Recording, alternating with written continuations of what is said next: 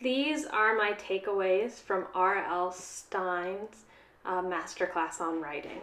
So the first thing that's important is that he says anyone can be a writer because we're all natural storytellers, and that it should be fun and not hard. So that's contrary to some of the other writers that we've seen talk about how much work it is. He says it should be fun and shouldn't feel like work. He says that the number one question he's asked is how you come up with your ideas. And he says that you can't really tell people how to come up with ideas, that you should just keep your eyes open. And that you can imagine it like an idea store where you take your experiences and your memory and your imagination and just work off those things. So there's not a particular way to come up with an idea. He also says to be open to everything. So paying attention to TV, movies, music. He talks more about it later, but you want to have those influences in your life. And then he says that he thinks of his titles first. So he came up with Little Shop of Hamsters and then wanted to write a story off of that. And the other thing he talks about is that you only need one idea at a time. So he does not suggest having a writer's notebook and writing everything down. He thinks that that can be overwhelming, and that you should just have one idea, take that to its completion, and then come up with another idea.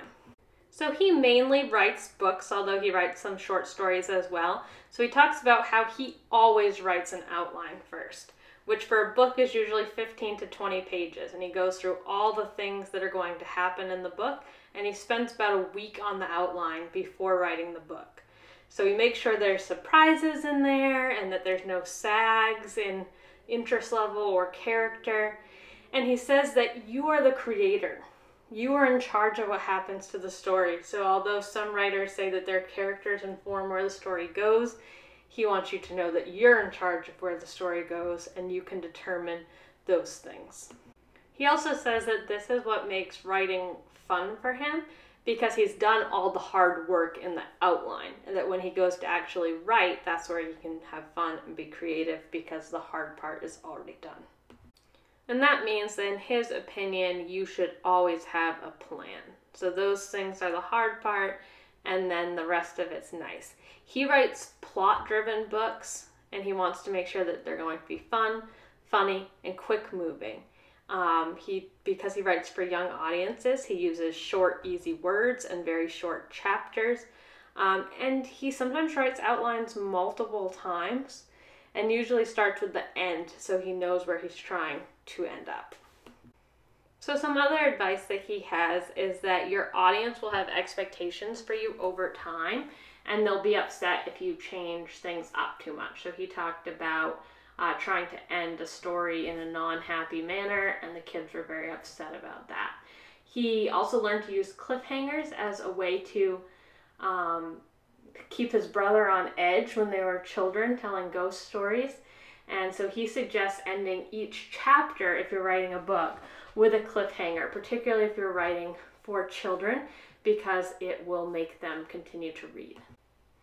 He also says that when writing, you should get rid of any cell phones if you're writing a mystery, and don't date your book by having any kind of specific cultural references in it. And he goes on to talk about how his audience doesn't have the knowledge to pick up on those references. But if you're writing for an adult, you might be able to. And he also talks about how 7 to 12-year-olds are the most fun to write for, because this is the last time in their life they'll be enthusiastic about anything, which is kind of depressing, but that's why he enjoys writing for them.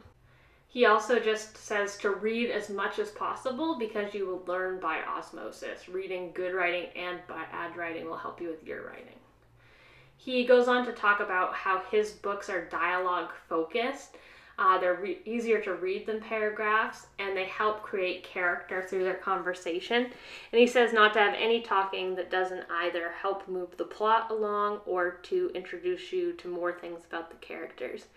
Again, he says not to use slang because it will date your book. In 2 months, kids are talking differently than they are now. And he says same thing with technology. Don't be specific. They're listening to music, not a Walkman or something like that. Be careful with your references because the kids won't understand them. And then he suggests trying to write in the style of someone that you really love reading when you're first starting out, because that will help you kind of develop your own voice. And he suggests always writing in first person because it helps the reader get into the character's point of view and causes them to have more connection to the story. He also says you're not your protagonist's best friend because you need to have some sort of conflicts happening to them, and so you can't be very nice to them. He tells a funny story about getting kids' names out of his son's school directory and how his kid would get paid by other kids so that he would use their names in his books. And he also advocates having humor in your books regardless of what kind of book it is. So he writes horror, but they're also funny. And he suggests charting out your main characters, so writing up kind of a character description on each of them, so that again, when you go to actually write, it's going to be easier because you already have them planned out. He says to use stereotypes to your advantage because it helps move the plot forward. And he also says to keep a balance between how things feel versus the action. So don't spend lots of time describing things or lots of time just having it be fast moving. Have kind of a balance between those two things. He says that you scare people most by reverting to your childhood fears and describing how something feels, not just saying how it feels. So use all of the smell, hearing, sight, develop it slowly, make it real, make it so that they're in that experience. And then he says that a monster is anything that cannot be controlled. So people have to suppress things that they want to say or do. And so a monster is anything that you feel like you're out of control. And he says that fear and humor are the same kind of visceral reaction. So you're going to have to play around with making sure that it's not just ridiculous to create that tension, but have those moments of relief so it just doesn't feel kind of overwhelming. He reiterates that writing is fun. The first draft should be fun. Just write. Don't worry if it's perfect. Just write. He says that he thinks short stories are harder because you have less space and you have to develop one idea really, really well. A novel, you can get away with a lot more in that way. He suggests writing from the beginning to the end and then going back and adding anything you need into if you added stuff as you went along. He also says don't worry about the first draft at all because that's not what's going to get published. Write the first draft, print it out, read it, look for mistakes, look for scenes that drag, look for things that are inconsistent, look for things that need more explanation. Have someone else read it. Don't have them read it for grammar, but ask them about the characters or the pacing or things that they didn't believe. Don't refuse to be edited. Work with editors, or in this case your teacher, to help you make it better. Don't be sensitive, be confident in your writing, but take that advice. He says that bad reviews make him laugh, that there's going to be a lot of people who really don't like your writing, and that's okay.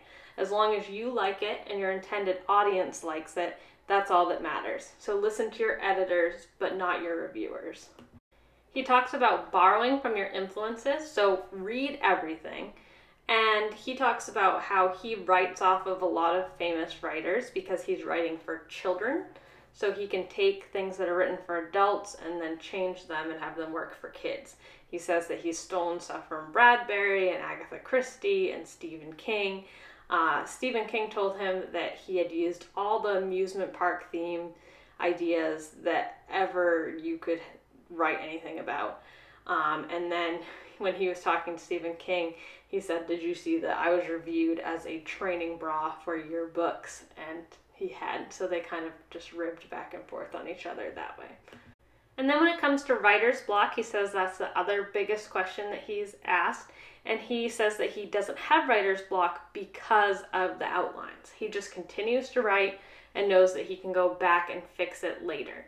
He writes every day. He's written 300 books, and he plans to write 2,000 words or around 10 pages a day. He doesn't get up till it's done. When it's done, he quits. No matter if he's done the chapter or not, he just is done because that's where he got to.